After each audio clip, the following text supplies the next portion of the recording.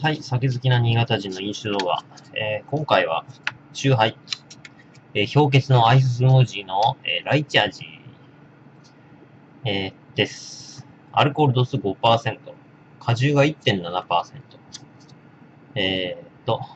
原材料がライチ果汁とアルコールと糖類と酸味料とグリセリンと、香料と安定剤と甘味料となってますと。これね、アルコールって書いてあるんだけどね、普通氷結ってね、ウォッカ使ってるんですよね。でもこれはアルコールというなんか怪しい。しかも甘味料も使うのがちょっと、普通の氷結とはだいぶ原材料が違っているみたいで。冷たい。冷たい。まあね。氷結はスタンダードシリーズが美味しいんだよね。レモン、グレープフルーツ、梅、青梅。この3つが氷結はね、美味しいんですけど。ま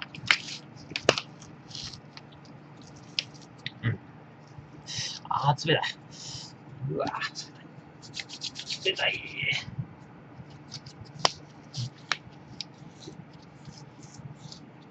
まあ、ストロングシリーズはね、甘味料が入ってるから、俺は買わないんですけど。美味しくない。よし、そろそろ混ざったかな。柔らかく。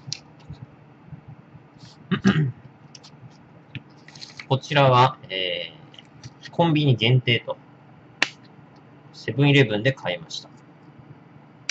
それでは乾杯。うっしゃー、甘っ。甘っ。うん。甘っ。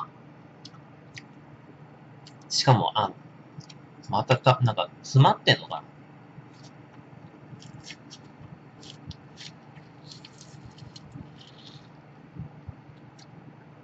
なんか氷の部分が出てこない。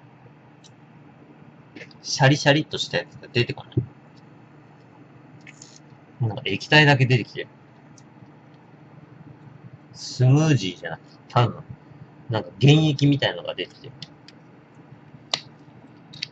甘すぎる。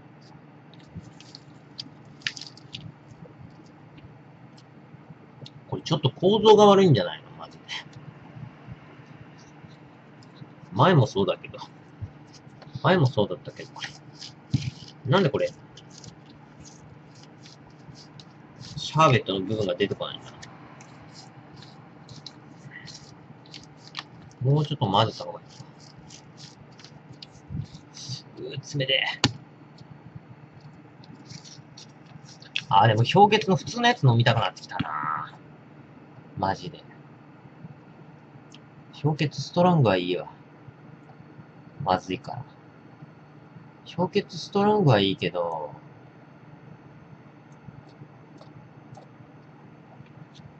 ストロングは甘味料使われてるからいらない。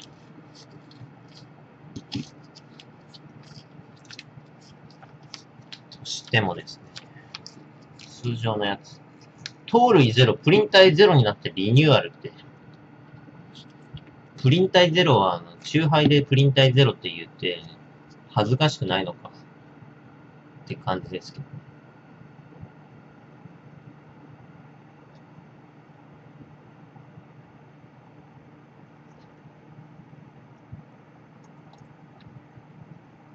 そうそう、先ほど見ましたが、プレゼントキャンペーンで、100億ミックス缶というのが言ってましたが、こちらはですね、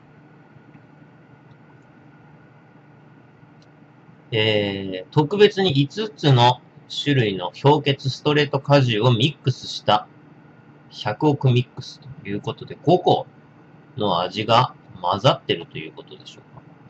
ということを考えると、5個ですから、おそらくは、レモン味とグレープフルーツ味と青梅味と、何味だろう。あと何味だろう。ライム味と、サワーチェリーかな。何かしらが5種類混ざってるということでしょうか。どちらにしろなんか、微妙な気がする。うん。お。うん。うん。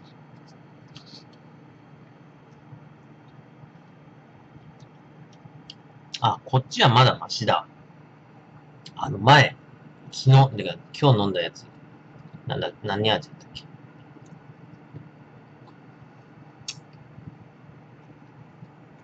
あ、パイナップル味ね。パイナップル味よりかこっちの方が美味しい。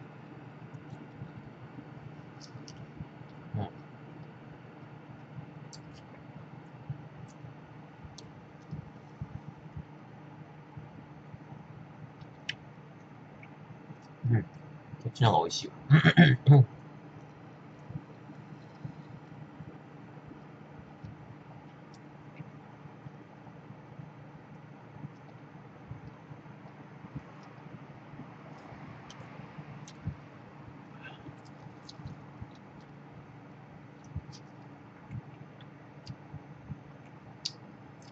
キリンのスミノフアイスブラックガラナ。新発売。うん。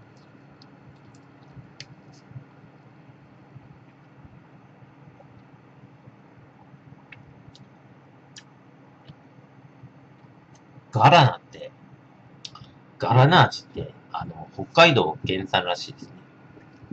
ガラナ。もガラナとかっていうジュースとかあるじゃん。炭酸とか。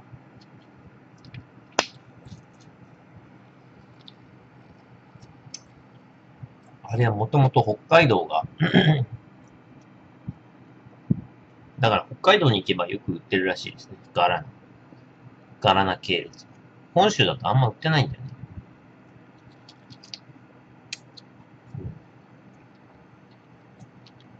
俺結構好きなんですけどね、あれは。ガラナジュースというか。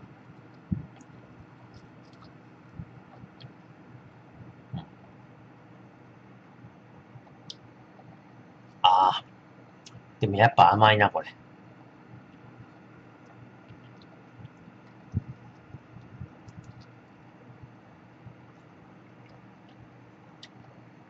甘い。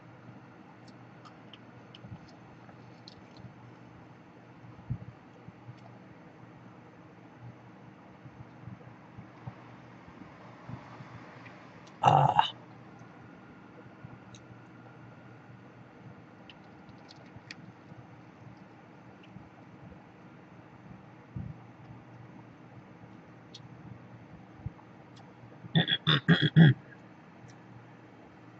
キリンはあれか。スミノフか。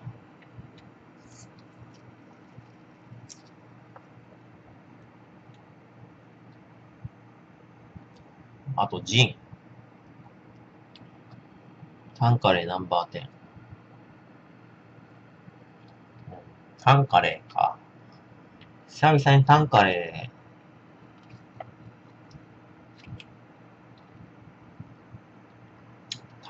ーのジントニック作るか。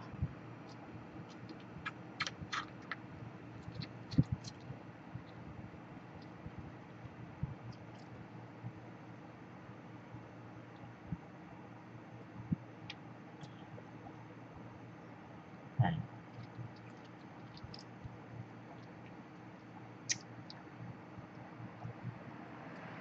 まあ、タンカレー、でもやっぱジントニックはやっぱりビーフィーターだな。タンカレーは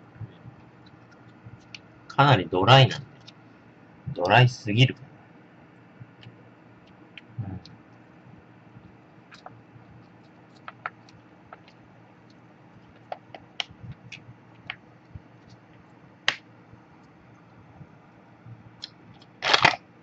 ん、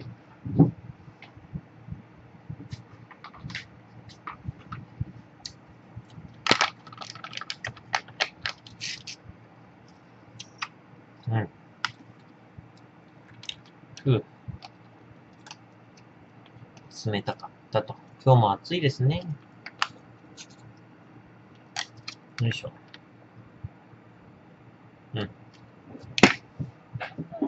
よし。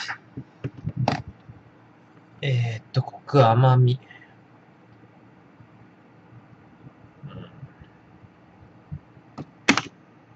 まあ、パイナップル味よかは、まだ、マシでしたので。3543です。ご視聴ありがとうございました。